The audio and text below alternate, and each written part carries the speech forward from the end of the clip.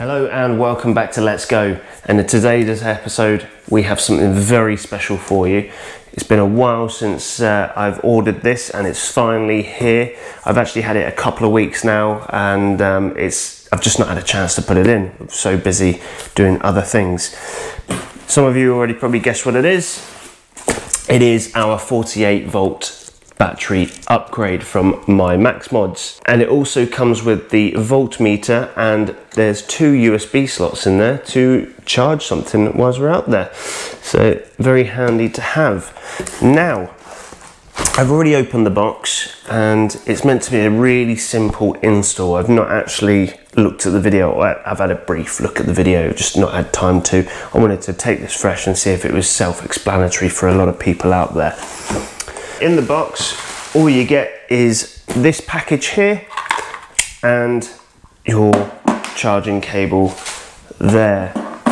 So this one has come from the USA, so it comes with a USA 2-prong. So if you are in the UK or a European country, you will have to buy another plug that doesn't fit a US socket.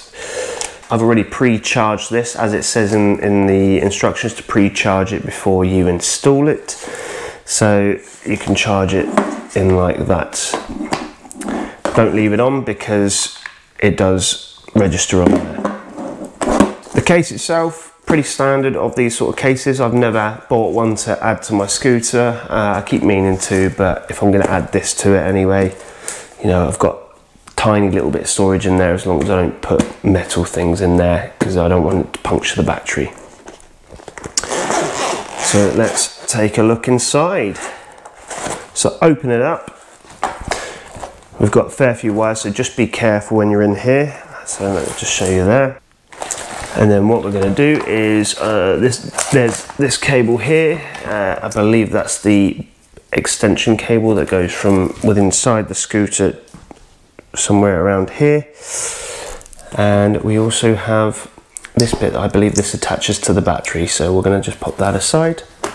What else do we have in here? Okay, so we've got the battery itself fully branded, and it feels like it is attached, and that's the main cable that comes from the battery. We then have this bit here, which should just attach to the voltmeter just there. That's perfect.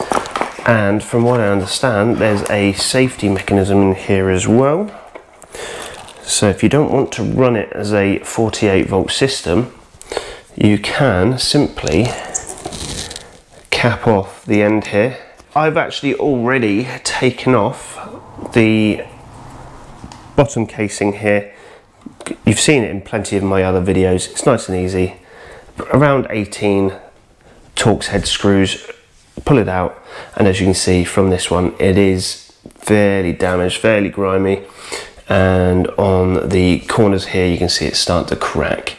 So I don't want any water ingress getting in there, and I want a fresh, a fresh new one to go on. So I've gone ahead and bought myself a new one.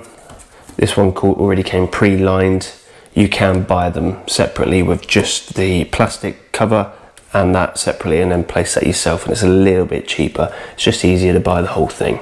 To go alongside this as well, what I have done is bought myself some extra screws. These seem a bit longer, but I've test fit them and they seem to go in there no problem. These are the old ones, as you can probably see there. They are grimy, and where I've taken the cover off so many times and put it back on, I've threaded the head on a lot of them, so I've had to swap them out. And yeah, I just want to get it back to as new state as possible, so I don't have to then do any maintenance down the road. So let's get this installed. Okay, so as I've mentioned before, I've got the cover off automatically, just so that we've got it ready to go. Down here we've got the main wire for the battery, and all we're going to do is simply take off the tape and then pull apart the XT60 connector, I believe it is. That's it, XT60 connector. Pull those apart. On the main loom that you've got here, we're going to go ahead and take apart this one here. as you can see, he's written extender on there, and then these two match up with this from what I understand, so that should be nice and easy. Make sure black and black, and you can't do it that way because that one's a male, and then male should go into the female. Same again, make sure that's on there, and then once we're done, that should all just fit in there like that. Just tuck it away, but first of all, let's get the main cable through the center there. Okay, just before we go ahead and install the main cable that's going to run up through into the actual battery itself, so I've already gone ahead and pre-taken off the rubber bung that's up there. I'll show you that in just a moment. We do have to take out a little, it's like a foam pad there, and the best way I've found to do that is to actually get a nice long thin one of these.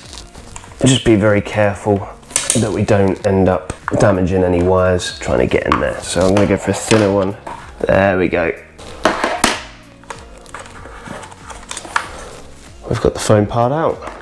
I'm going to inspect here, make sure there's no damage. Perfect, seems okay. Is actually try and thread the new cable straight alongside there without damaging it. So we're going to take the male end and see if we can pop that in. This might seem a bit tricky, so actually I'll tell you what we're going to do. I want to be as careful as I can because I don't want to be fraying anything. Okay, so to get this to work, I'm just going to take out the RGB for the time being, and hopefully I can get the cables down there. There we go, so let's allow me to get that down. Right, so what we are going to try and do is wrap some cable ties around it and hopefully feed that through. I might need to get it longer just in case. There's some foam caught in here.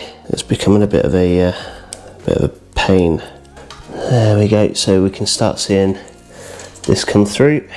Hopefully that cable tie doesn't hinder me getting that in there. There we go. So that's what we're trying to pull out, and I can now feed this through, and I think that's probably going to be enough for now. The big downside to this now though is I'm probably not going to be able to run RGB, so they're probably going to have to be removed, which is not a problem because I don't really run it anyway.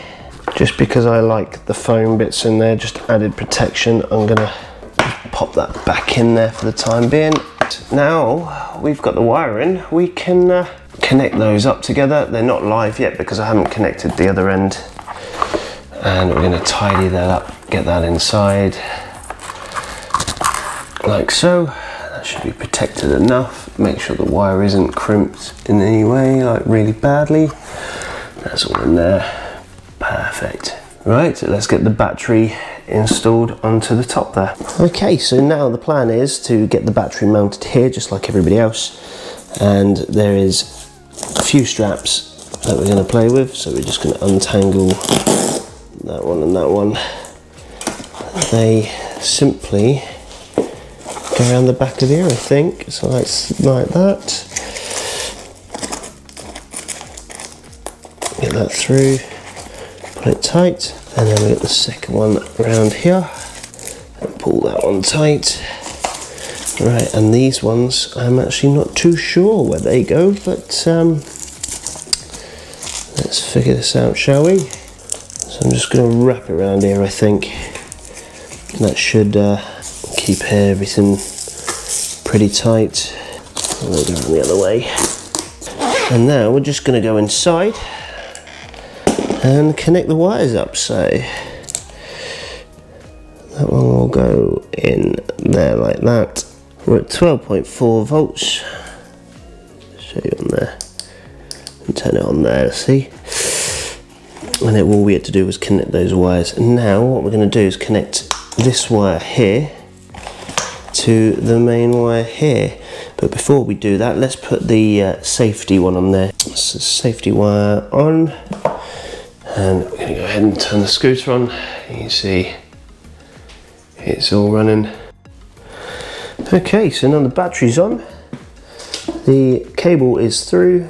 I'm going to tuck a lot of that away in there. I'm going to take it out for a spin, but first I'm going to close this up. Don't forget to use a little bit of thread locker around here on the bolts, or on the screw, sorry, for when you actually put it back together, just to stop a little bit more water ingress and just to keep it on nice and tight. If you're not planning on opening this up too much, don't worry. The only issue I did find is that this is quite, tight in here now. I'm probably going to have to remove the RGB, and yeah, I was hoping I wouldn't have to do that, but I don't want these cables flopping about, so I'm probably going to remove the RGB for the time being. I really don't want to make this hole any bigger, and I actually just want to get more speed out of it. I'm probably going to use that more than the RGB. There we go. So once it's all linked up, the bag sits nicely here. You've got the cable that comes in, and it does sit just inside there. You could probably get that to come a bit lower just to stop the water coming in. And if we go in there, at the moment I've got it currently set to the standard speed, which is around 19 miles an hour or 30 kilometers an hour. And then I will test it to see the speed on there. As for the software, you can, once you've bought the kit, you actually get emailed out the software link for Max Mod's bespoke software that goes alongside this kit. You can actually upload that as a file directly via the Scooter Hacking website, or you can do it through the Scooter Companion app on the iPhone, or the Scooter Hacking app on Android. I don't have an Android, so I don't use that one. And I know that the Scooter Companion app is still struggling, but it's exactly like flashing the firmware on your scooter, as I've shown you before, so I'll drop links to those. And yeah, so I will have a little test of those, and it'll be a little while before I actually get a full video out. Hopefully we can get range testing on these as well, because apparently it gives you a little bit more range. And yeah, we'll see how it goes. But I'm really excited now. I can go a little bit faster than I used to be able to. My only little disappointment at the moment is getting the RGB installed, so I need to figure out how to do that without destroying wires and things. That'll be another project later. I've just taped them off for the minute to stop dirt and debris getting inside, and also water. But yeah, they're not going to get in the way. I can tie those up, so that's not a problem. Well, there we go, another mod added to the Max, and this time it's the one that we've all been waiting for. In terms of difficulty, not so difficult. The only pain in the bum was actually getting it through and threading it through this bit properly and situated in there. But actually, hooking it all up, super simple. I didn't even look at the video. I saw a quick video ages ago. But yeah, I haven't seen it since. As I say, I've been quite busy. There is testing to be done. I've just taken it out for a quick spin. 19 miles an hour or 30 kilometers with the regular battery under there, and then adding that on, I did 21 going on a slight incline, and then it was 24 going down the slight incline. But more testing is required. Might need to recharge the batteries just to get a full charge, make sure the software is installed correctly. As I say, the software is really easy to install. I've done videos on installing software down, in my videos. So if you do want to, install the software, you do need to purchase this. I'm not going to give away his firmware. You've got to purchase the kit, and then he'll email that out to you. But I hope you enjoyed this video. We've been waiting for this, and let me know what you want me to add to the scooter next. I do have a brake kit for the rear that I've got pieced together. It's taken me about 3 or 4 months to get the pieces to fit on that and to figure out what's going on, so I'm going to try and see if that fits. But yeah, so now I've got more speed, more stopping power could be required, so we shall see. And hopefully Sharkset will bring out their rear suspensions very soon. I know we're all waiting very, very patiently, but yeah, we want to make sure it's right. This one is getting a bit, I don't know, it's not as nice as what I'd like it to be, so hopefully Sharkset will release one very soon. If you like this video, please leave a thumbs up. If you want to see more, please consider subscribing. It helps me out quite a lot. And the only reason why I can make these videos is subscribers like yourself, watching my videos and helping there. So we'll see you in the next one.